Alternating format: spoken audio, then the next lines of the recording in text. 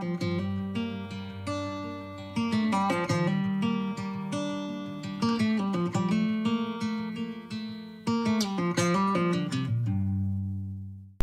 morning! I washed my tack in the washing machine last night because today is the day we pack the lorry to go to, hopefully, if we pass the vet, we get out on course, Rue's first novice qualifier. I'm super excited and I'm going to take you along kind of for the packing process this week, just to kind of see what I pack, see what all the gear is, how much stuff an endurance rider has to take. First thing on the list to do is to clean my tack and refluff my fluffy bits. So Rue has the Glaze & Gordon gas sleeve. It's like the fluffiest, most lovely thing in the world and makes such a difference to kind of his comfort. Then he's got the Griffin New Med half numbness for his reactor panel. So those are the two things I have to refluff. Then use the Steuben neoprene gas sleeve. So that's what the fluffy sleeve will go over, and then my reactor panel saddle and free jump stirrup. So let's get cleaning.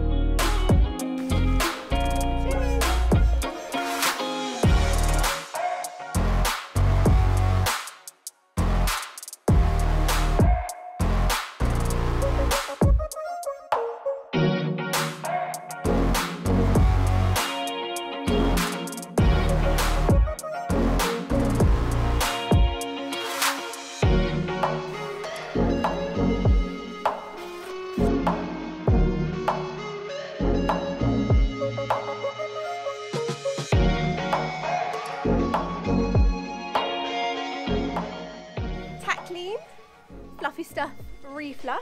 Just going to let this dry now before I buff it in. So while that dries, it is time to put together all the feed and the haylage and stuff that Rue will need to eat whilst he's away. So to the barn. So first off, because it's only a one night stay and a 40k ride, I don't actually have that much feed to pack. So I'm going to start with this little bucket, an old science supplements bucket, and I'm going to fill it with the Bailey's Performance Balancer. That's what Rue is mainly on at the moment, so we'll give him enough for 3 feeds and a little bit extra because, you know, he's doing some hard work. And this is what I'm going to put his Ease and Excel mix in, because that is what he has before he does any exercise.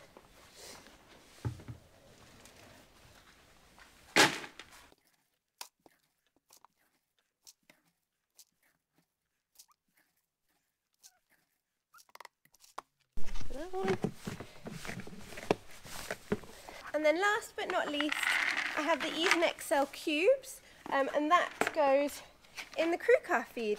This is what he has post-ride as well. Not because for any particular reason that Ease and Excel cubes and mix are different, but I just want him to have both in his system all the time, because when we get up to the longer distances and a horse can be pickier, sometimes cubes are more palatable than mix, and something a little bit different might encourage them to eat. So start now with giving him a variation. Also, I really like that you can put water in this and it makes like a really mushy, mashy, hydrating, energy giving mix as well. So that's why we use the cubes in the crew car feed. Also got new buckets, which I'm very excited about. It's their first run, we'll test them out. Next up, we're going to pack a couple of bales of haylage. I've been giving him a slice of this every day whilst he's been turned out, and bringing him into the stable for a couple of hours as well, because he'll be stable tonight, just to get his gut used to it, make sure that we're not making any huge diet changes going into a ride. He's not going to need 2, but I like to overpack on things like that just in case, in case he gets injured, he needs to stay another night, we break down and he needs more food. I mean, 2 is excess, but in they go. I like to use slightly larger hold hay nets when we're going away for competition. I don't want eating to be difficult or it to be hard for them to take any haylage out. So we do 1 large whole hay net, and then I put a slice in a gorilla tub as well so that they can eat off the floor and a hay net if they want. I tend to find if I just put it on the floor and there's lots of stuff going on outside the stable, they don't eat as much because they've got to put their head in, put their head down so they can't see, and then come back out onto the stable door. Whereas if I tie a hay net next to the stable door, then I know they're still going from one side and pulling out and things, but I just find that they get a bit less stressy, they fling their head around a little bit less. So go for both options and then we're covered.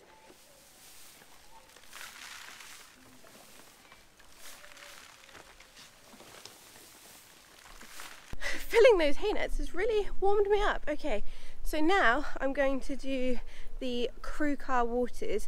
I'm actually only doing the drinking water for the crew car because I know the Red Dragon venue really well. It's got lots of really good water taps. Joe, there's plenty of them as well, so there's never really a backup for filling your crew stuff. So to save little Connie the lorry and to save a bit of weight, I'm going to fill up all the crew gear when we get there. So all my water containers, my slush bottles, all of those kind of things are already packed in the lorry but empty. But now I'm going to pack the horse water. I do this because I want the horse to be drinking the water he's used to, and also because I like the sugar beet water to have like overnight to soak and things. So let's fill these up. Ready?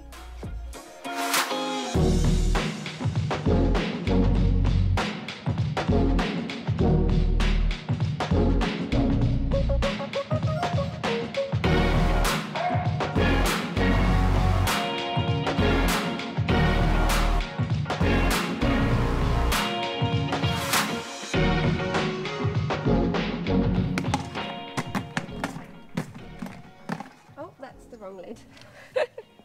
Now Rue's food and drink is sorted, thought I would show you what I bought last night for the humans. So first up, we've got a big bag of different liquids. So we've got our reusable water bottles, we've got a few of them full of water. This is like my dirty pleasure secret. I love Rubicon sparkling water. There's some cans of pop and stuff just to keep the crew going. And my favourite out on course ride drink, Lucozade Sport. Actually, that's a lie. This is my second favourite. I prefer the Lucozade Light. However, more calories is better, so I don't go for the light unless it's like the day before and I know I'm eating loads of calories anyway, so I just want it for the electrolyte, but we go for this on ride day. So hydration, people. When buying for the crew food, I always get stuff that's like picky, that you can like just shove in your mouth and eat super quick, because as you might have seen when we went to Crew Kate, if you haven't seen that vlog, go check it out, because I went to Crew, my ex-Team GBR teammate friend, and it is go go go all the time. So for the crew we have some crisps, the essentials, Dad's favourite Tangfastics, some squashy drumsticks, fizzy Rubicon, because you can never have too much of a Rubicon obsession, bananas for me, then we've got flapjacks for me, some crunchy Nature Valley stuff, you know, just in case.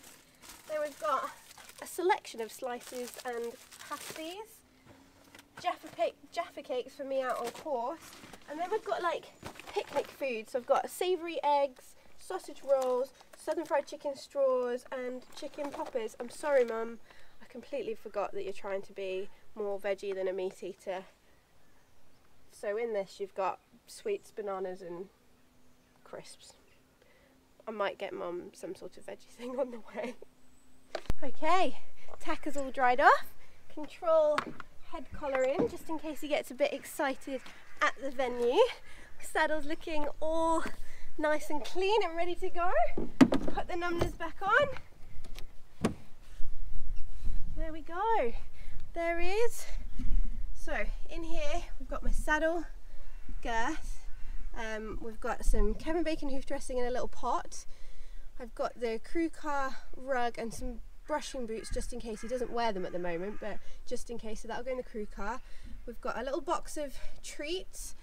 We've got some hooks to go over the stable for our head collar and stuff. There's my water bottle holder, face mask, bum bag. We've got some hand sanitizer and stuff to go in the bum bag as well. Then we've got all my heart rate stuff, so all the electronic heart rate monitors, my stethoscopes. Got his spare girth, no, that's his actual girth. His spare girth over here, his actual girth here, and his bridle. So that is the tack locker ready to go. Then in the back of the lorry we have my mounting step, my posh boots for when I want to look a bit fancier and feel good. Always have a spare bucket for the crew car for other horses to drink out of, because I don't want them to be sharing our buckets. Then we've got all of his feed. There are lots of rugs. Oh, whacked into the lorry. There's lots of rugs and stuff up there, and obviously there's loads of stuff in my luton as well. And then all his waters and things. So all of my crew gear, I don't know if you can actually see it, is under the rugs here, and then I've got all my coats and all those bits and bobs that you might need in the back here. So almost finished packing and getting ready. So Roo is in and he is ready for a groom. Thought I'd show you my new favourite grooming kit of all time. And oh, it's not as clean as it should be. It is my summer brush set from Glaze & Gordon. Like, not kidding, I wouldn't say it was amazing if it wasn't amazing. This mud brush, like one sweep and it's gone. So I'm gonna go, you're meant to go in order, so like 1, 2, 3, 4. So I'm gonna have number 1 in one hand, number 2 in the other, and then I'll do 3 and 4 afterwards. So let's get going. Just look how nice they are.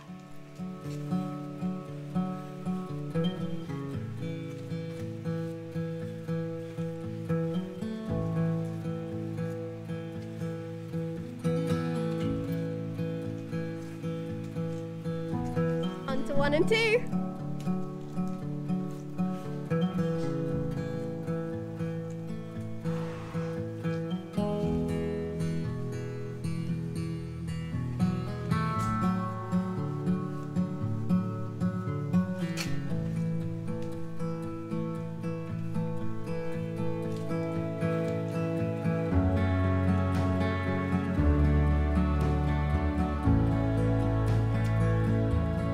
Main time.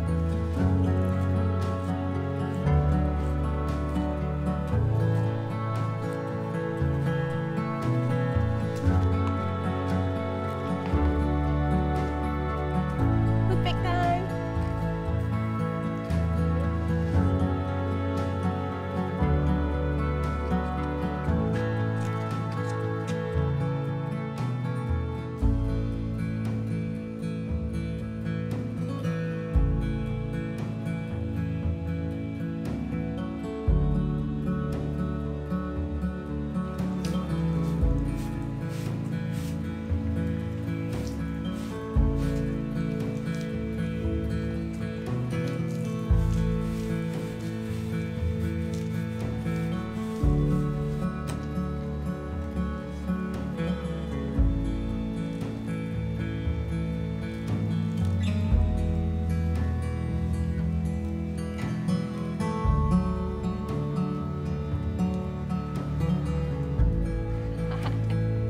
One Beth soggy pony ready to go on an adventure.